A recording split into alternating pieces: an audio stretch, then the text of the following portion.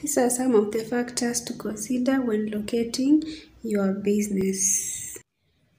Hi guys, welcome to my channel. My name is Faith. If you're new here, karibu sana. If you are my subscriber, I appreciate you. Thank you guys for getting me to 60 subscribers and counting. So in today's video, we are going to be talking about factors you should consider when you are locating your business. When you want to start a business, remember that you must look for a location. A location is where the business is going to be. So what are these factors which you consider, or which someone has to consider, or which a business owner should consider for them while they are starting a business? So stay tuned until the end and let's learn. So factor number one is nearness to the market. How near are you to the market? So the closer somebody is to their customers, the greater the chances that the customers, they will buy from you and they will come back because you are near them. So who is your customer and where are they located?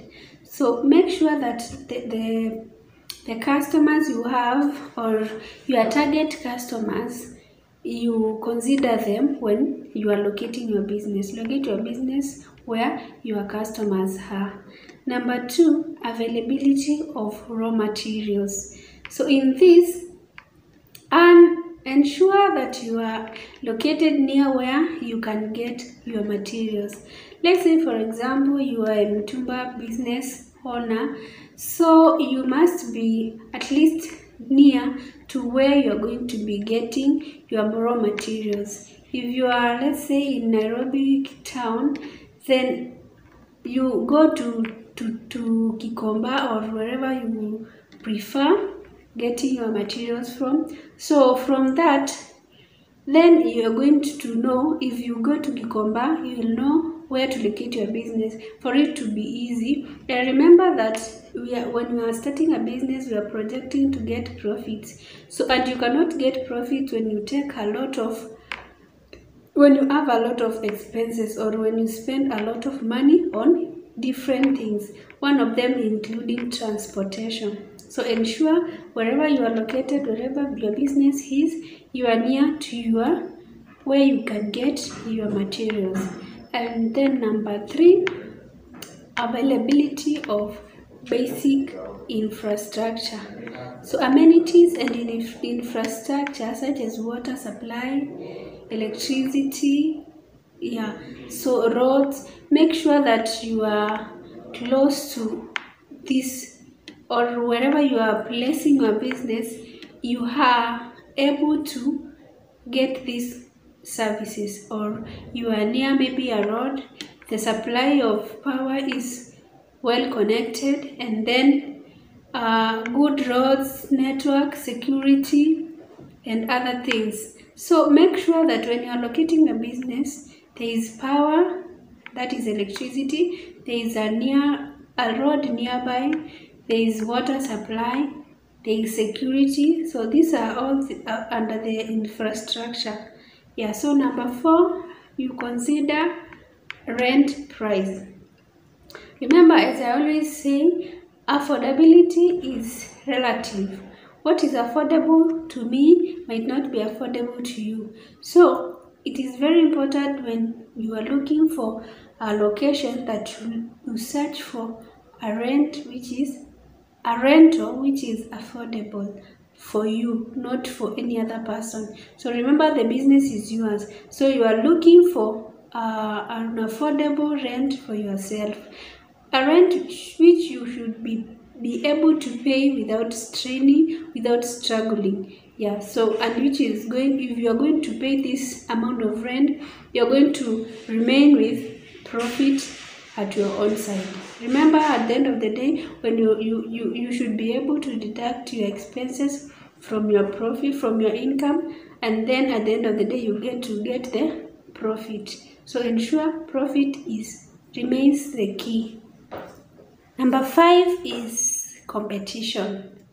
Yeah, so where you're locating your business, study and know your competitors. Study to know what they are selling, at what price they are selling them at, and from where they are getting their materials. So you consider competition when you are starting off. So if you are offering something unique as compared to your competitors, this can help you gain customers easy. And also when if you are selling the same commodities as your competitors, just be different, be unique, do a different presentation, be good to your clients, and ensure that you have some some giveaways, or you have some cheaper items. So these are just tactics for you to get your customers.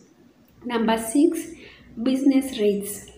It is important to research the average business rates, including the bills and the taxes, to ensure that you can afford the premises. So when you are locating, or when you're looking for a location for your business, ensure that you look at the bills in that area.